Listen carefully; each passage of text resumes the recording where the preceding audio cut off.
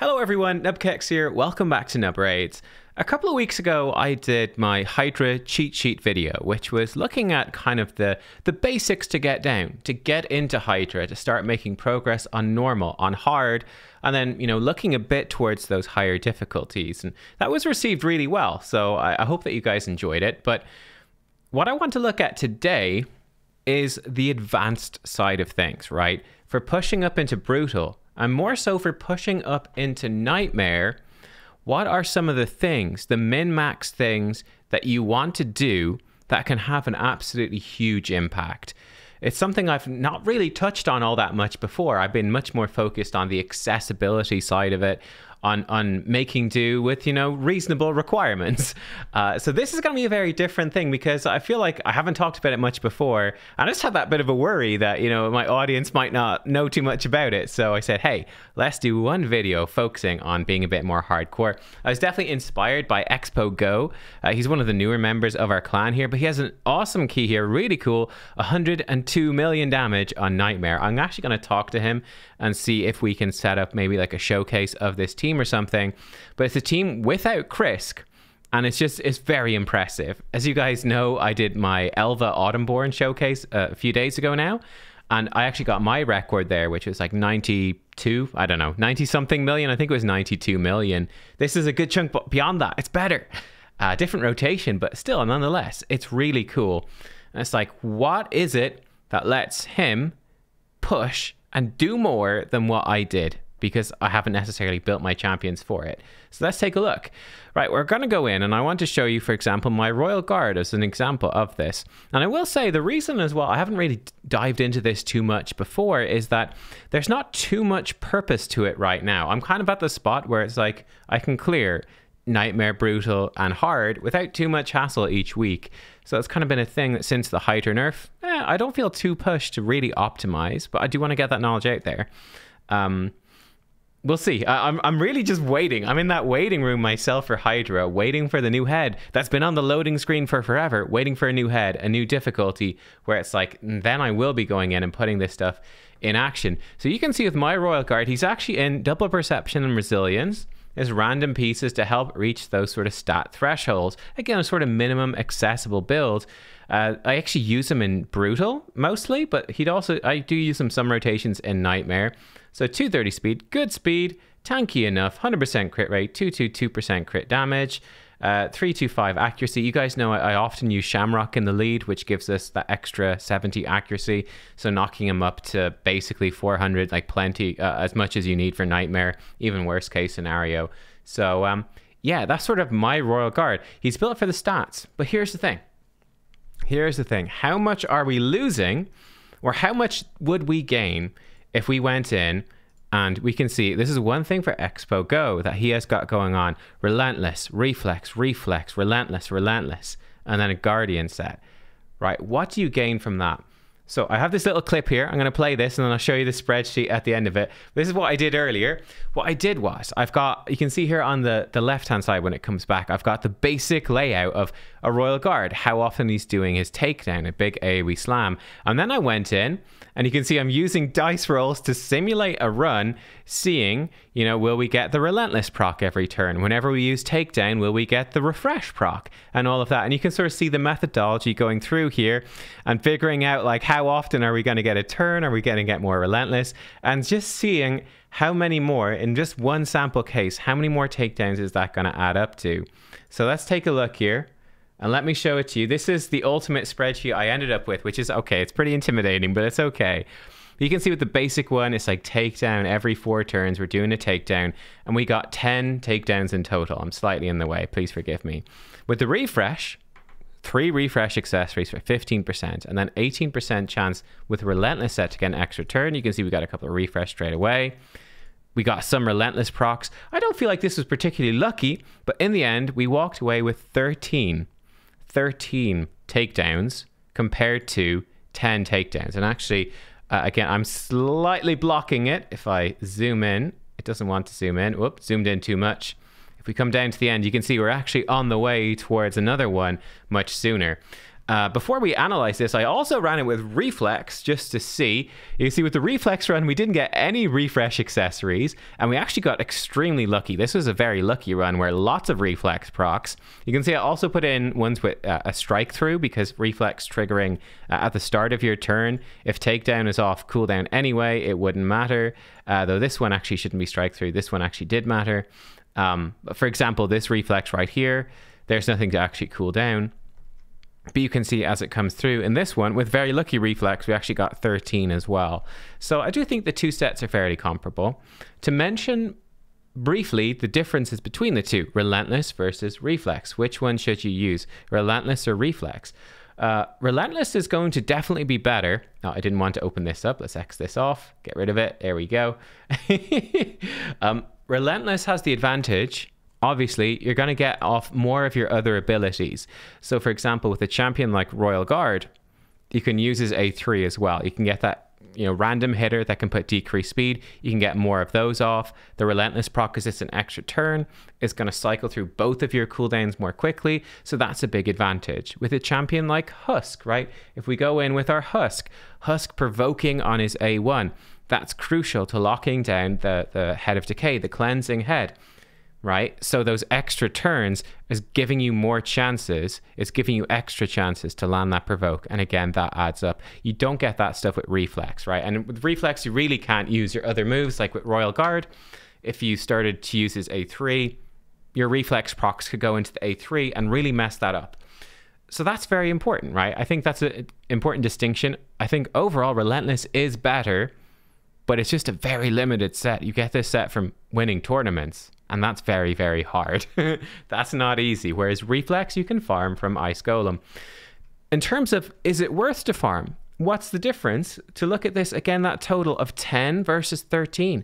That's it. When you think about it, that's a massive increase. If we leave out the bonus of Relentless of extra chances to provoke or extra uses of your other abilities. If we simply look at the takedown damage, which is the big damage, the driving damage, that's 30% more damage. That's a massive amount more damage. It's not a small thing. That is an absolutely huge, huge increase. It's a really big deal. So you add this stuff up and it becomes crazy. We could see, okay, and this is not a great example, but oftentimes, it's not unusual for people to be running. Let's look at this one. I think this is a good example. In this team, for example, which is your very standard comp, this is like the old school, this is the classic comp, probably the most common composition throughout all of the history of Hydra for nightmare difficulty, just across every rotation. And this one with 3 damage dealers.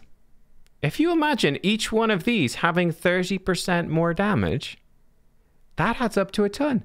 30%, that's 90% more damage. It's effectively like having a 7th champion in there. It's like having an entire extra damage dealer. This is a huge increase in your total damage if you get them into these sets.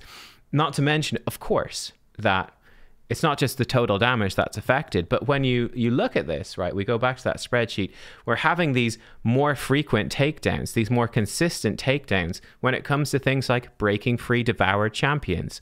It becomes much more consistent. And that has a big effect, right? That is, again, a really big deal. Just upping that damage output for breaking champions free, that's a big deal. Killing heads before they get around to their next rotation of abilities. Everything like that, it has this much bigger impact.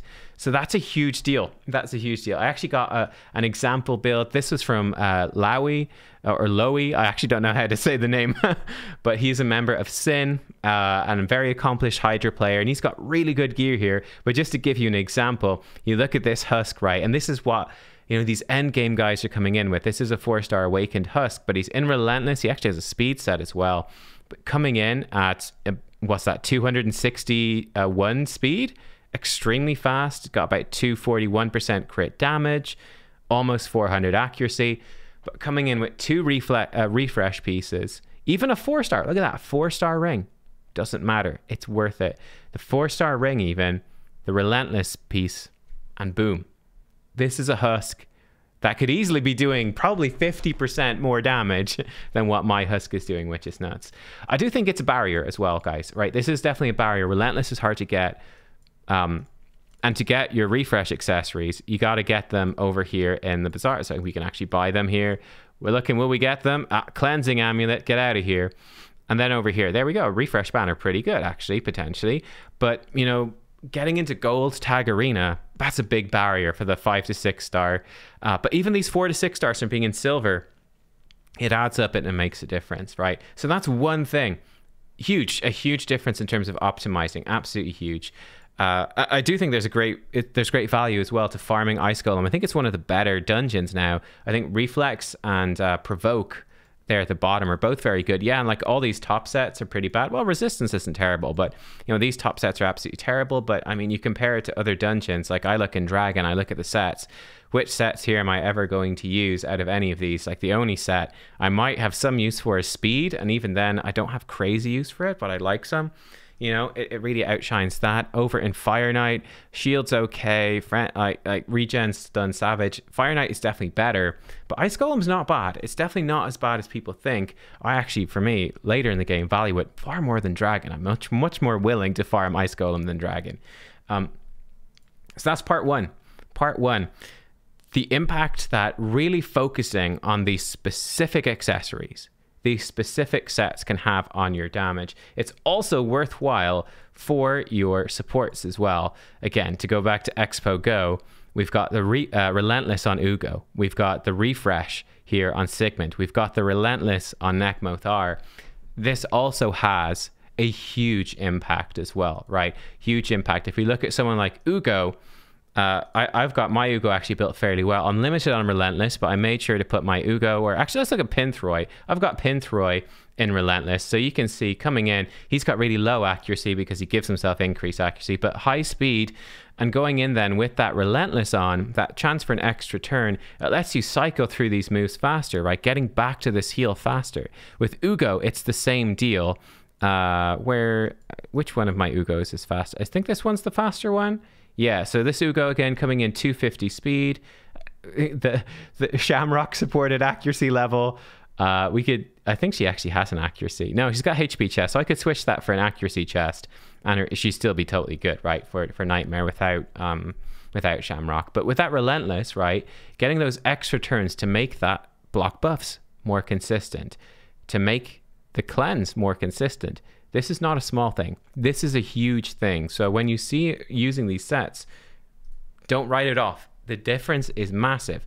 Let's look at a couple other bits. So I wanted to put this in as well. These are more simple, more straightforward, more obvious, but this is something I try to do when building champions if possible. I call this the blight factor, which is trying to just have enough resistance to deal with the head of blight. It's also part of the reason why Geomancer is so good, right?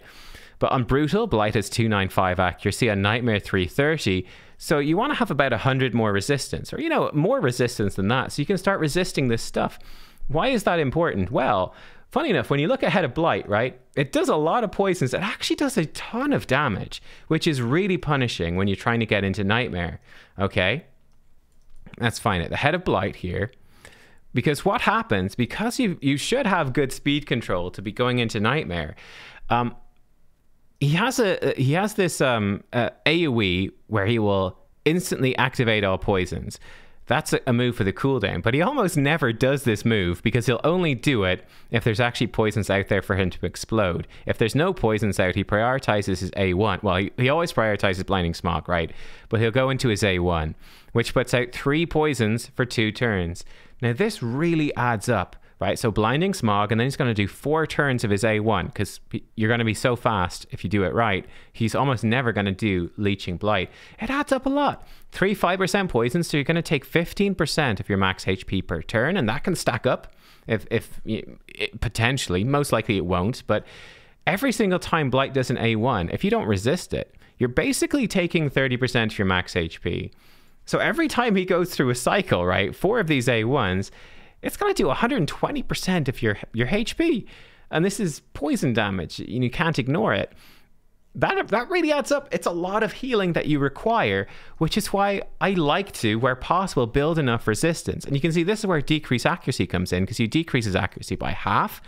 the resistance requirements actually get quite reasonable when you factor in faction guardians, when you factor in a great hall. That building I highly recommend that you build resistance in your great hall. For me, I'd build probably accuracy first, resistance second. There, bam, they're the two. And then when I've got all 8 of those built up across the affinities, then I'll move on to other stuff. But for me, accuracy first, resistance second, crit damage and blah, blah, blah. Forget about it. Accuracy, then resistance, resistance, resistance. You know, you factor that stuff in and maybe a couple of pieces of gear with some resistance rolls. It's not outside the realms of possibility to get towards this amount of accuracy. And then you can start resisting it. And you take so much less damage on top of ignoring the provokes, on top of ignoring the decreased attack debuffs, and that's not too important. But you know, the provokes, the weaken debuff from Head of Suffering as well. Being able to resist that stuff is big.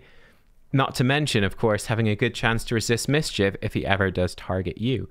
Right, that a different champion. That's also very valuable. So this is something that I would really recommend people to consider as well.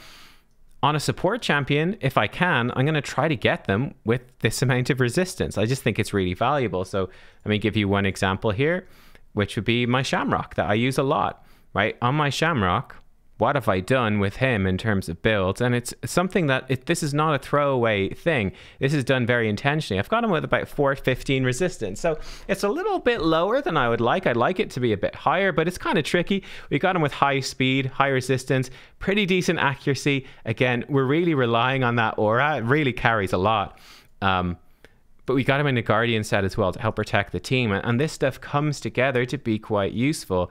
That he doesn't take really much damage at all, and it really enables him to tank with Guardian because he's not going to get burned down by these poisons. He's going to be resisting them most of the time, just by default. If decreased accuracy goes out, he's resisting them 97% of the time, which is a big deal. It's part of what makes Geomancer a very strong budget option, is that obviously we know about the burn, we know about the reflect damage, and also the decreased damage is huge. But this A1, that chance, 40% for decreased accuracy, up that with Sniper to 45%, this makes a massive, massive difference. And it's also very helpful on the rotations where Geomancer is a decent affinity versus Head of Blight. That's the Blight factor. This is something that I would really be considering. If you're trying to do Nightmare, you want to be considering this. Speed is also a big thing. Just I've covered this in the basic. This is much more basic, this bit, but just to illustrate it, I think it's interesting. If you look at the Head of Decay, okay, on Brutal 210 speed, on Nightmare 220, when you put decreased speed on, reduce that by 30%, he goes down to 147 speed and goes from 220 to 154. That's a big difference. And then if I'm building champions, let's say 250 speed, which is, you know, for this end game min-maxing, that's kind of the benchmark of what you want. And you put increased speed on, your speed actually jumps up to like 325. It's a pretty big deal. If you factor in a speed aura, which you might use, it gets obviously even stronger than that. But let's say just keep it like this for now. Well, this becomes a big difference. So if we have no speed manipulation, right? If we're going in with no increased speed, no decreased speed, it's 210 versus 250. We're 119% of the speed of the Head of Decay, right? It's not that big of a difference. If we put on decreased speed and we put on increased speed, it jumps up to we're 221% the speed of the Head of Decay. That's massive. It's like you're getting almost twice as many turns versus the turns the Hydra head are taking with increased speed, decreased speed. I just wanted to illustrate that you put the minus 30% is a bigger effect, I would say, but obviously somewhat harder to maintain. You put the plus 30% on you, it actually adds up to a huge difference. On Nightmare, you go from 114% of the speed, relative speed, to 211%. Massive difference, really big difference. And then finally, I want to mention the Krisk factor. I thought, again, this was actually really interesting. This idea that you need Krisk is not true, but Krisk actually really, really helps. Like, again, going back to Expo Go here, I thought this team was so fun because he's got Sigmund in there. Hey, you know, people always constantly shit on Sigmund. They really don't appreciate him. I've tried to highlight him in a few of my videos for sure. Great champion. I definitely use him. But I thought this is so impressive to see him come in on a 100 million damage team. It's so impressive. But Sigmund comes in and he's very cool. He brings a provoke like Krisk does. He brings decrease attack, although Nekmothar also does. But, you know, the different affinities gives it a bit more coverage, but brings in a provoke. He's got some buff stripping stuff. And then the strengthen and the shield. It's not as good as Krisk, but it's still pretty damn good. It's pretty solid. And the thing I wanted to highlight here is in terms of surviving damage, right? Because, let me jump across that. We're jumping around a bit. If we look at this super high-end husk, what do we see when we look at him? 46,000 HP, about 1,900 defense, right? This is a really, really, really squishy husk. This is not a tanky husk at all. How are we getting away with this?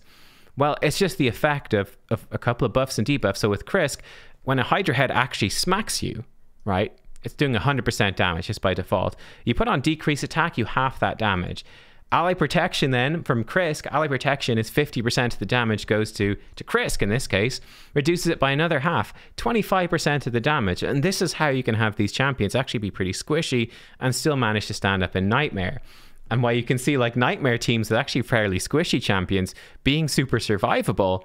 And then you see, like, you know, on a newer player's account, you might see them on normal being absolutely battered around the place. How's that going on? The stats on normal are so much lower. Why are they being battered around so much? Whereas on Nightmare, they're making it through. Part of it is all that speed control, that you're staying so far ahead. You're so much in control.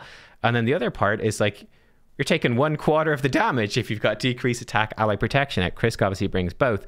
In the case of Sigmund, decrease attack, he brings that. With strengthen, it's actually 37.5%. Yeah, it's rounding it up for some reason. It's being rude. I don't know why. I don't understand spreadsheets. I don't have any actual skills. What are we talking about here? But yeah, 37.5%. So it's not as good, but it's still strong. And then you factor in the shield as well, and it starts to add up to a lot, right? It starts to add up to a lot. And you can look at other champions that can come in and do this too. I think a great champion is this new one. I'm really big on her after YST showcased her. Nia coming in with a small strengthen and ally protection. AoE decrease, it's actually Krisk's A1. AoE decrease speed, void affinity, so that's nice. And then a really, really cool A2 where you can reset the cooldown of a target skill. So that's a big deal. Really big deal. So yeah. You put that together as well, and suddenly you become survivable. So that's fairly that's basic stuff, right? That's basic, but it just to illustrate how much of a difference these things can make, right? I think the big one that I have not done, obviously, is the sets, and that can make, again, potentially like a 30% damage increase, roughly on average. From the 2 sample cases I did, we got 30% more damage in both of them, which is absolutely nuts. That's massive. That is massive. This is something I do really considering resistance, decrease accuracy buffs out there as well as a way to massively mitigate damage. It's not important on, it's not important on every champion, but it's something that's really worthwhile on your supports. This is how to make your supports tankier, right? It's how to make an Inquisitor Shamael survive when he's in Guardian. He's going to be super tanky if he doesn't take those poisons. He's just not going to get hit that hard. It's just how to make your team tanky. That resistance makes a huge deal. The decrease accuracy. So yeah, this is hopefully being interesting. And you consider the speed, the Krisk factor in terms of building your team to be survivable and how that can let you build these bigger sets. Hopefully it's an insight into how the heck do people put out these crazy numbers on these higher difficulties. That's really part of the key of it. That's a big part of the key of it. And just, again, for anyone that was interested in getting into that mindset of min-maxing the Hydra, right? And starting to think about, okay, what sort of steps do I need to take to really get the most out of this as possible? Like, these are the sort of things, and I haven't really drawn attention to it too much before, so I thought it'd be good to do. So there you go, guys. Hopefully you found it an interesting discussion. Like I said, I'll try to talk to ExpoGo and see if we can get a showcase of this team up, because I think it's a really, really cool team. Might talk to Face as well. Again, another Kriskless team with Nekmothar, of course, coming in, which is really nice, with the Skull Lord instead. Yeah, you get the gist. Thanks for watching. I'll see you all next time. Bye-bye.